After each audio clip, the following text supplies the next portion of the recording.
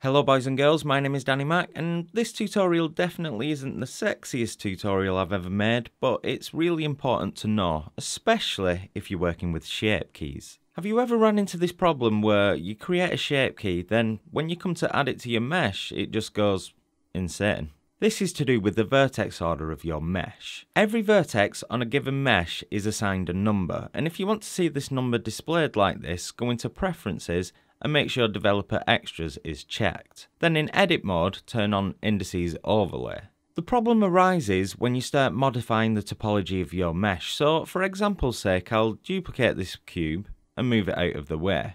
Then I'll make a cut down the middle, add a mirror modifier, apply it, and then I'll delete this center edge so that there's no visible difference in topology. However, if I now check the vertex indices, you'll notice that by making changes to the topology, we have shifted the vertex order. In this simple case, you can see that the vertices are just flipped from left to right. So when I add this as a shape key, what Blender does is first check that the shape has the same number of vertices, which it does, so Blender assumes everything's okay. Then what Blender does is check for a difference in the relative position of each vertex, because obviously that's the whole point of a shape key. So in this case, you might have been expecting the shape key to do nothing since the shape is exactly the same. But because the vert order is now flipped, we have a big problem. If I was to recreate this using more complicated topology, such as Suzanne, you'll quickly see it becomes an even bigger problem. So how do we fix it? Well, fortunately, because the Blender community is bloody awesome, somebody has written a free add-on to fix this issue, which I'll link in the description. Credit goes to Jose Canseco, or this name that I don't know how to say. They appear to be the same person anyway, and go and check out his other add-ons as there's some seriously good stuff in here. Now, download the file, install it as an add-on the same way you would any other add-on,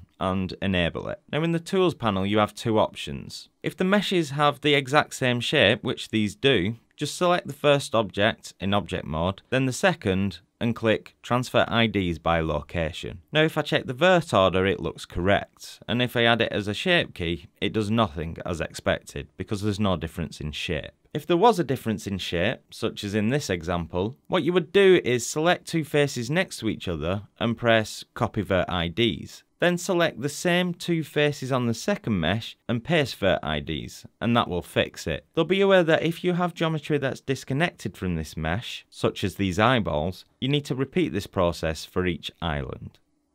If you learned something new from this video, please hit the like button and share this video with someone it might help. And I'll see you in the next video. Peace.